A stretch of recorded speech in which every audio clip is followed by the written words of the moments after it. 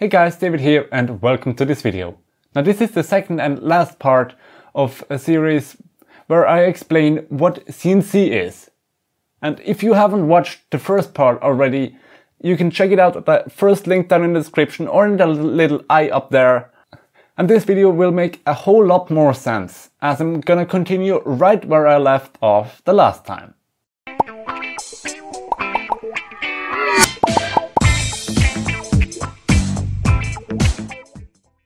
Now we finished with the CAM software and exported our G-code. Now let's talk a bit about that G-code. If you open up the G-code in any text editor, you're gonna see that it is very simple. And remember when I talked to you last time, I said that CNC machines are stupid? Well, they really get simple code. You have your general G commands.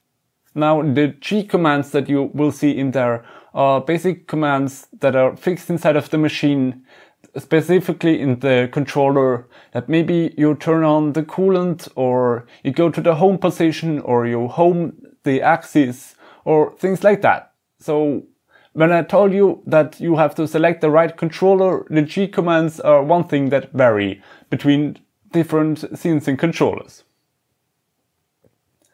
And then if you look at the main part, you basically have X, Y and Z coordinates if you have a 3-axis machine, which basically tell the CNC machine where to go. Maybe the first position is 0, 0, then X moves up by 1, so it goes 1 to X, and then the next is maybe X1, Y0 and Z1, and it goes up 1 to Z. And so it's very simple. The machine just has a coordinate net and it moves around to the next point. You can also see some other letters behind that. For example, for the speed, how fast the machine travels, usually written with an F command, or also how fast the spindle is supposed to turn, usually S, or other variables that you need for your machine. But when you add these simple commands one after the other, after maybe a couple of lines, or a couple hundred, a couple thousand, or even a couple 100,000 lines, you will get your finished part. This is pretty much the same code used in 3D printing as well, if you have maybe heard about this a little bit more. Only that because 3D models are a lot more complicated in 3D printing, usually you have quite a bit more lines there. Also, I told you about 3D machining last time and how it is more complicated to generate. And that's because 3D machining has curves and other 3D complex points to go. And because the machine only can go straight from one to the other point, if you have a curve, it's gonna have to define a lot of points and therefore generate a lot of lines. So if you're doing 3D machining, oftentimes you have extremely long G-code files. Now, because older machines oftentimes didn't have that big of a memory, they were limited to a certain amount of G-code lines. Also, if you're using some free controller software where there is a paid option, you oftentimes have limitations about how many lines of G-code you can have. So 3D machining is something that you have to keep in mind, your limitations of the machine you own. Now, speaking about the controller, depending on what machine you have and also kind of on what level your machine is, you either have a PC connected to a very rather stupid or simple controller.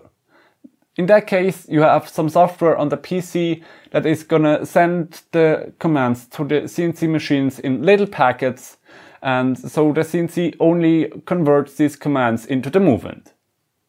But when you're talking about some big CNC machines or VMCs, then you're gonna have usually a controller that is integrated into the machine. And these then are almost like computers, but they run some specialized software where you just load the G-code in there and the software sends the G-code to itself. Also things like homing the machines and jamming things in, and many other things are controlled through that controller, or if you're using a PC, through that software.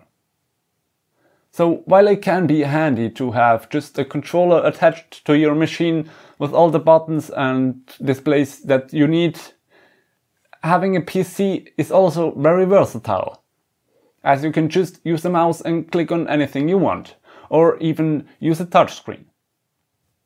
Now, as most of you are probably on a rather tighter budget if you're planning on getting a CNC yourself, in many cases you're gonna use a computer with a more simple controller attached to it. And on the computer, like, the main program that you're gonna use if you're on a budget is Mach 3. Or maybe if it's very modern, you're gonna use Mach 4 as well. This is a piece of software that is rather cheap, but has a lot of features. Now, Mach 3 is quite old, and I think it also only runs on 32-bit architecture, but still it is one of the most used hobbyist CNC software. And that's because it just has so many plugins and scripts that people wrote for it that many machines are dependent on it. For example, if you build your machine yourself and you have an automatic tool changer, you're gonna have to code the tool changer yourself, because the CAM software just says change tool 40 to 42. And then your controller is gonna have to know how to do that.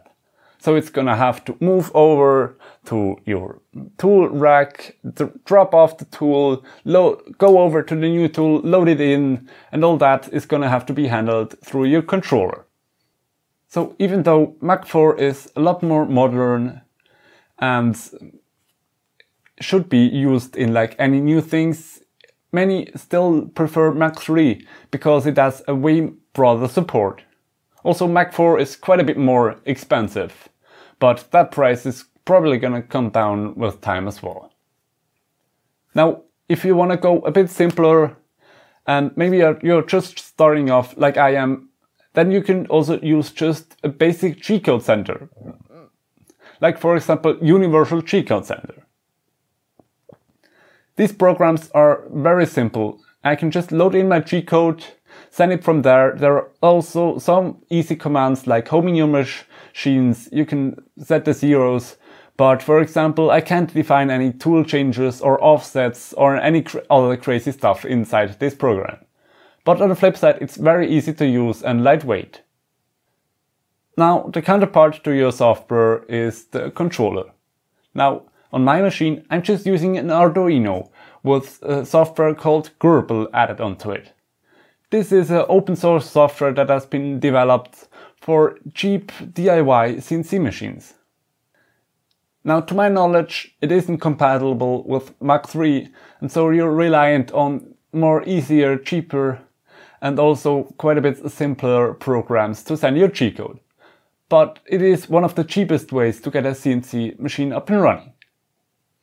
The other very common controller on the cheap end is that you just have basically a PCB breakout that is connected to a parallel port, and you're probably gonna have to use a USB to parallel adapter for that.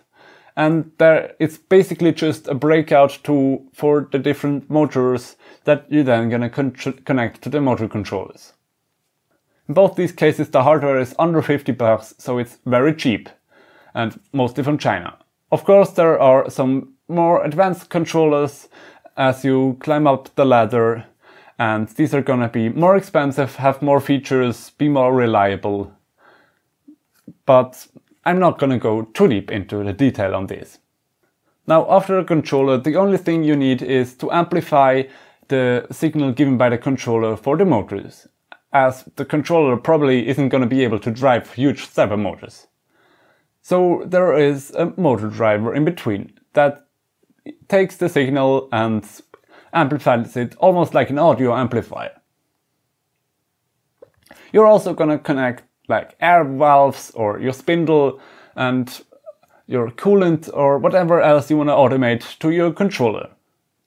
so the electronics can get quite involved on more advanced CNC machines. And then after you've considered all of these things I just told you about, you can finally hit cycle start and the machine is gonna run and do whatever you programmed it to do. And that is a very great feeling if then also everything works out.